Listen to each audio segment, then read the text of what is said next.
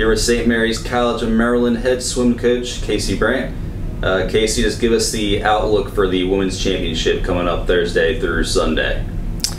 We're looking forward to getting in and competing. We have some girls seeded well and a few others looking to improve and cash in on the work they've done this season. So yeah, looking forward to getting started.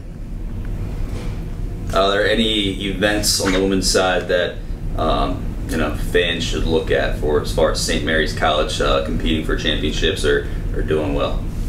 Sure. Our sprint freestylers are seated well, 50 and 100 free. Brandt is seated pretty highly in the 200. We have some stroke swimmers. Haley Bauman did well in her breaststroke last year and is seated well again this year. Our girls relays, both the medley and sprint free relays, we're looking to put in some good performances there. Yeah, as far as competing for titles and looking to place well, those are probably the key events, and then we got a few other where we're definitely looking to be top 5 or even better. So now for the men's side, brief overview, what fans should look for, any of your athletes that people should be looking out for in some of the events. Yeah, on the men's side, we're small, but we're lucky in that all the guys we have are in a good spot to put up points.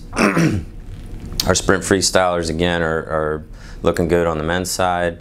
We got a few key relays that we are looking to do well in, and Peter Orban is seated pretty well on the backstroke, so we're keeping an eye on that race as well. A few tough races where there's a lot of competition in the conference, and it's going to take some really good swims to place well, but we're looking for some work to get put in there too. Great. Got anything else for us as far as the event? Come out and see us. It's an exciting event. Goes on all weekend, so you can settle in and enjoy the racing.